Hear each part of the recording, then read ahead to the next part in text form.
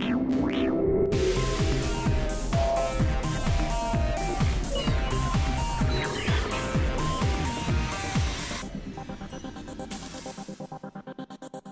I'm Michael Robinson with Broadcast Beat, and we are live at Broadcast Asia 2018 in the Panasonic booth.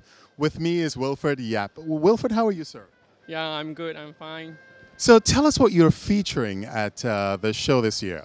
We are featuring now this switcher. It's actually a combination with a controller and the switching and streamer. Yeah. So how does it all work?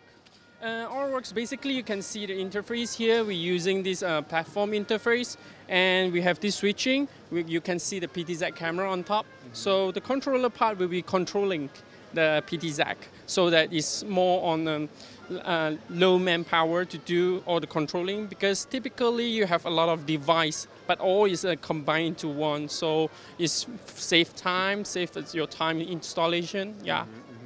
And the NDI process, I know the cameras are sort of NDI. How does that fit into the whole board and work with the system that you've got?